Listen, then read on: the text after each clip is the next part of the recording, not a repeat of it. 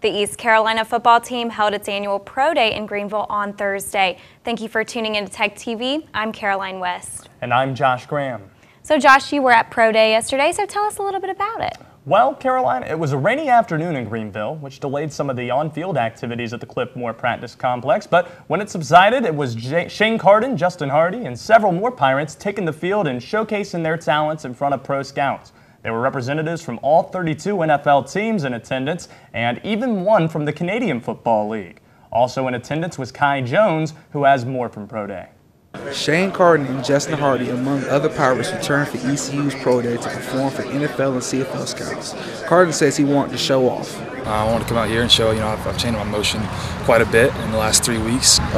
Shane, he did a great job. You can definitely see the all-season work that he has put in and show that him. Carden has been working with 1986 Heisman Trophy winner Vinny Testaverde on throwing.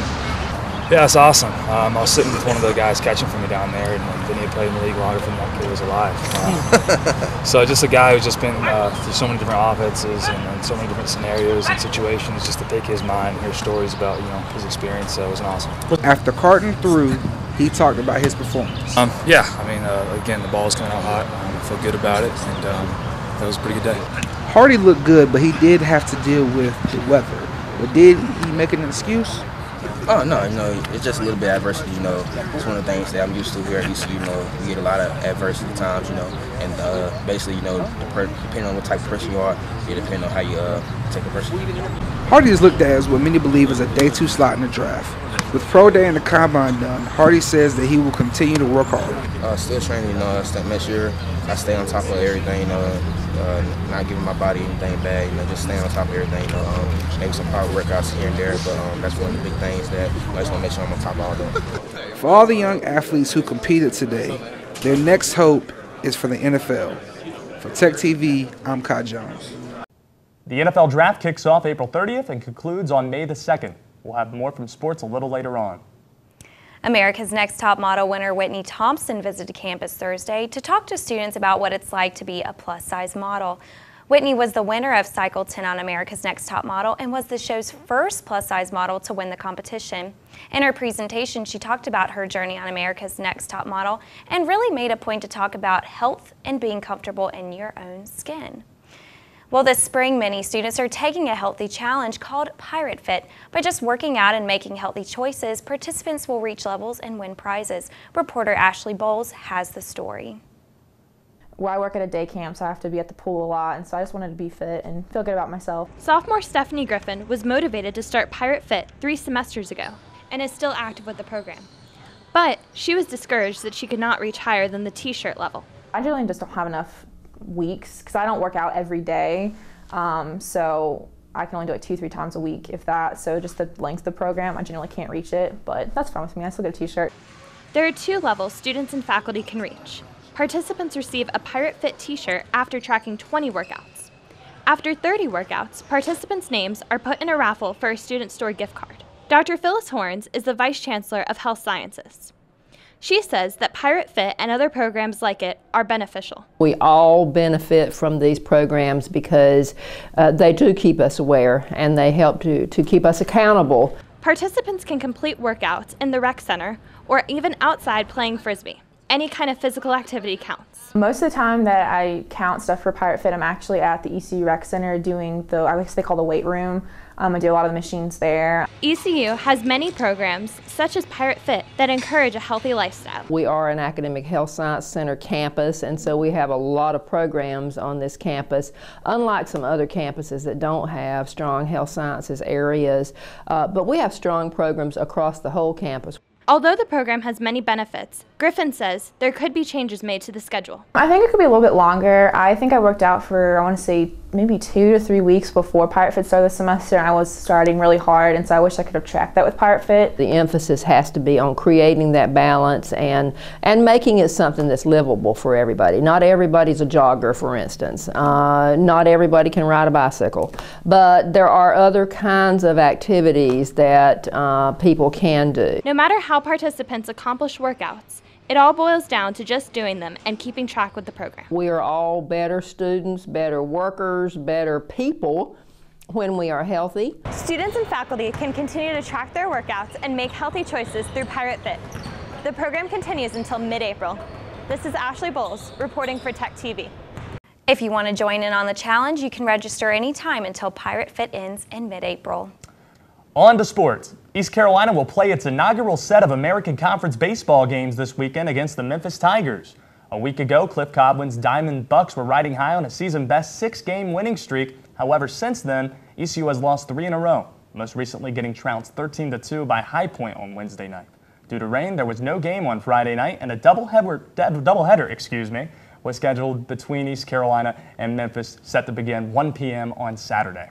Out at spring practice, the East Carolina football team was outfitted in shoulder pads for the first time this week. There are several position battles already taking place at the Clipmore Practice Complex, and even more new faces getting acclimated to 6th-year coach Ruffin McNeil's program.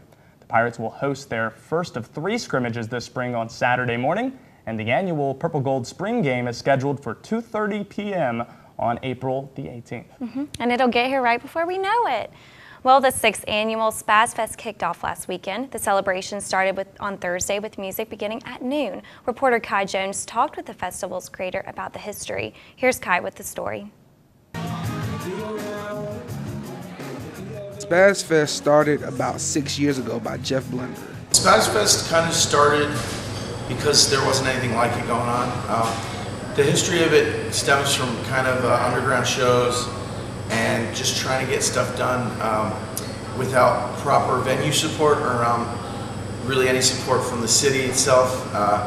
The annual festival started out underground but has migrated to mainstream. At first the city was looking down upon it, now they are out with open arms. That just was me being stubborn and not going away, even when the town was kind of stamping on me a little bit.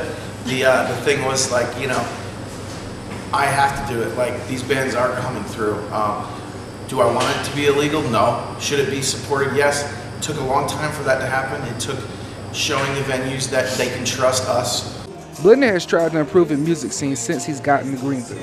I want people to know that, yeah, Greenville has it. It just needs to be tickled a little bit. You gotta really, you do have to push hard to get it. But when it happens, it's like the best place to be for entertainment and live stuff. Even though he has moved to Philadelphia, Blender loves to come back and help with the music. People care about music here. They need it. It's like they don't have that kind of culture at the moment, and having some of that culture come in inspires more culture.